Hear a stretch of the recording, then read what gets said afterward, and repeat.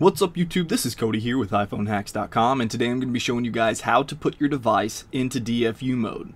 Now this is a very crucial step in most jailbreaks, and if you have a tethered jailbreak then you're going to need to put your phone into DFU mode every time that you reboot. So this is a very good skill to have and some knowledge to have when you're deciding to get into jailbreaking. So it's actually not that hard to do. You want to make sure that you have iTunes open on your computer, and then we're going to plug in the device. So once the device is plugged in and it is recognized by iTunes, as you can see right here, it's starting to recognize and sync. We'll go ahead and click on this.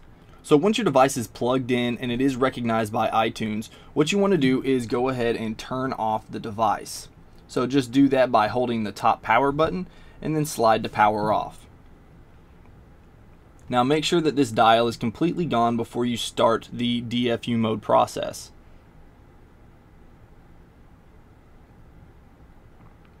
Now what we're going to do once this dial goes away, you're going to hold down the power button for 3 seconds, and then without letting go of the power button, you're going to start holding down the home button. You're going to hold down both of these buttons for the next 10 seconds and then let go of the power button. So since it's turned off, let's go ahead and do that.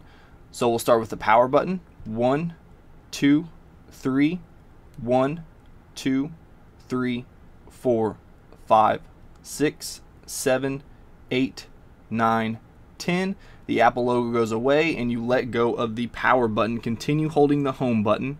And then in the next few seconds, you should see a pop-up on iTunes right there. iTunes has detected an iPhone in recovery mode. You must restore this iPhone before it can be used with iTunes. So that's how you put your phone, your iPad, or your iPod into DFU mode. So if this video helped you out, please hit that like button. If you want to see more of my videos and tutorials, then go ahead and subscribe. Alright guys, until next time, this is Cody with iPhoneHacks.com.